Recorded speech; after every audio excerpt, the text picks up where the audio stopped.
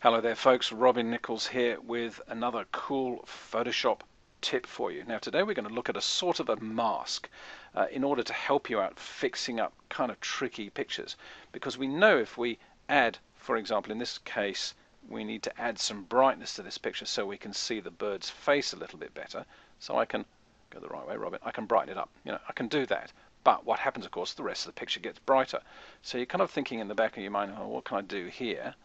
You'd have to make a selection. So we'd have to go and select the hoopoe in this case. This is a beautiful bird that you find in the sort of tropics and subtropics.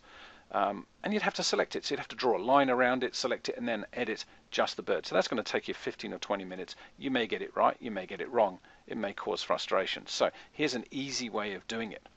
We need to have the layer palette available or visible on the desktop here. If you don't find the layer palette or you can't see it, simply go to the window menu and choose layers from the drop down menu here. Second thing we need is to duplicate the layer, and I do that simply by pressing Control J. If you're on a Mac, of course, it's Command J, and it duplicates the layer. So I always say J for duplicate.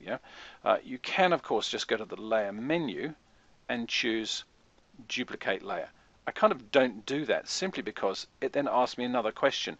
Anything that asks you what you consider a superfluous question is wasting your time. So it's much quicker to just go Control or Command J and you duplicate the layer. So now I have two layers. Nothing changed in the screen in front of us, did it? Simply because I've just got two prints, they're identical, and one is sitting in perfect register on top of the previous, or the underneath one. So nothing changes. So what I need to do now is to use, again, levels, or in fact I'm going to use a tool called let's have a look here, adjustments, called Shadow and Highlights. Here we go, Shadows and Highlights under the Adjustments tool. This is, as the name suggests, it attends to shadows and highlights. Gee, that's a surprise. And you can see here I didn't touch anything, it just adds 35%. That seems to be the Photoshop default. It's usually too much. Okay, it's usually way too much, but I'm thinking here, that's before, that's afterwards. Well, let's go with that anyway. I'll say 35%. It's greatly sort of, well, I'm thinking, well, even a little bit more. Sometimes it's very tempting to go even more than that. So let's say 43%. Okay, and we'll click OK. So now, if you look at your layer palette, you can see that the top layer is probably a little bit brighter. If I turn the eyeball off, literally by clicking it, we go back to the previous shot. Click it again, the eyeball comes back on again. So if you can see the eye, you can see the layer. If you can't see the eye, you see the layer underneath. Simple as that. So it's rather like just lifting that top layer up and looking at the photo underneath. All good and well, but of course by brightening up the shadows here, the rest of the picture looks distinctly wishy-washy. So what I might do here is just try and put a bit more contrast back into the picture, especially if I press the right button. That's Control or Command L, and I'm just going to very simply try and make the dark areas just go a little bit darker and the light areas. So although I've lifted the dark areas, the shadow areas using that tool, I'm thinking just put a bit more contrast into this, like this, just by squeezing the shadow slider and the midtone slider a little bit closer together. Something like that. Yeah, so that's definitely a little bit better. I'm going to click OK.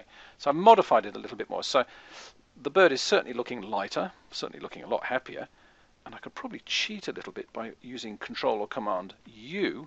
I'm just going to increase the saturation of it, the color saturation. Just crank up the color a little bit. And look, everybody, I've found a new species. So you have to be careful not to change the species completely. Otherwise the National Audubon Society will be getting your phone number. Okay, so let's say we're happy with that up to a point. So the easy peasy, I mean, that wasn't very hard, was it? It took me 2 minutes to do that. We've brightened up the bird, we've reduced the intensity of the shadows, and now he's looking a little bit better. The rest of the picture is shot. So we need to basically keep the hoopoe, but we need to make all the surroundings of the bird as dark as that, or reasonably dark. So here's the easy bit. We use the child's eraser. I say child's eraser, it just looks like a kid's eraser, doesn't it? The little symbol here. Care must be taken not to use the background eraser or the magic eraser, because you can get yourself into serious trouble using that, because that's just going to nuke everything off the board completely, probably including the bird as well. So we just use the eraser tool. All these brush-based tools in Photoshop have things called brushes, and you have a diameter. I can right-click whenever I'm floating over the photo, and a pop-out contextual menu allows me to choose all sorts of different shapes of brush. We just want a plain old fuzzy brush, something like that. Soft round one. Okay, so I've just double clicked it and there it is. If you want a bigger brush, of course, you can go back in here and you can choose size, a bigger brush. I always use a thing called a keyboard shortcut, and I'm pressing the right hand or the left hand square bracket. Square brackets, as you may or may not know, are next to the P key on the keyboard. Finally, before we start, is the opacity is a description of the speed or the efficiency of the eraser brush. Okay, so just think of it as speed. If I ever had the chance, I'd rename that as speed. So if 100%, it's going to go 100%, click and drag, and you can see mysteriously the picture begins to get darker. To show you what I'm doing, I'll go down and turn the bottom layer off by clicking the layer visibility. Now normally, if I hadn't done anything to this hoopoo shot, you wouldn't see any difference at all, because of course the top layer is obscuring it. But because I've already erased a little bit of the pixels in the top left-hand corner of this top layer, when I turn it off, you think, oh, okay, checkerboard tablecloth's appeared. Checkerboard means there's nothing there. So because there's nothing there, you can see the original darker version underneath. Very, very simple. So it just allows me to very quickly get an idea of what I'm doing here, or apparently get an idea of what I'm doing here. All right, so I'm just going to do a very rough thing. So you can see what I mean about this as being, relatively easy process, because we don't have to make selections. We don't have to get into feathering, modifying our selections, and layer control, saving the selections as Photoshop files in channels, all that kind of stuff. It's relatively simple. So as I get closer to the bird, I'm going to zoom in on the bird here. Isn't it a beautiful bird? I'm going to use a slightly smaller brush, and I'll just sort of trim in there a little bit like this. So again, this is a fairly quick example to show you, but you'll get the idea. All right. Now, as we're getting kind of pretty much close to finishing time, I'm going to just turn that background layer on again. So now you can see in my layer palette, both the eyeballs are visible. So we've got the hoopoo, who is now surrounded by a checkerboard tablecloth. He's going, oh, I'm on my own here. Okay, and we're just looking at the jungle is in the original background layer. To prove that to you, I can turn that off, turn him on again. All right, so I'm going to turn that layer off. There's a little bit of sky here that I need to erase. I think he's scrubbed up very well. So this technique, is fantastic because it works on a good range of pictures. Like all these techniques, it's not going to work on every photo.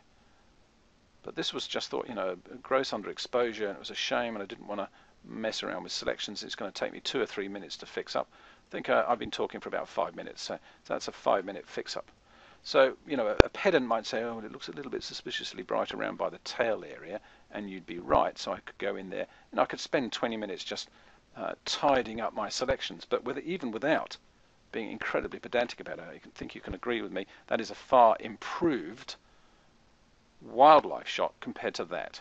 And all I've done is just done this very quick erasing technique like that without the need for any selections or any masking. So very fast, very effective, and I think pretty easy to do. So have fun. Now when we finish, of course, if I save this, it's going to force me to save it as a Photoshop file. Why? Well, because I've got 2 layers. If I really want to, I can save it as a JPEG file, and what will happen is those layers will squash together. But it's always a good idea to save it as a Photoshop file, i.e. keep those layers in, because maybe tomorrow when you get up and you have a look at this picture, you go, uh-oh, I don't like that at all. I want to adjust the bird tones again. If you've squashed these 2 layers together, you can't. So you have to go back and reinvent the wheel, as it were, by redoing what I've just shown you. But by keeping the Photoshop layers available and uncompressed or unflattened in this document, you get a fantastic sort of result, and you maintain its editability. So on another time, for example, I can go back and use my layers here to add a little bit more contrast back into the beast here.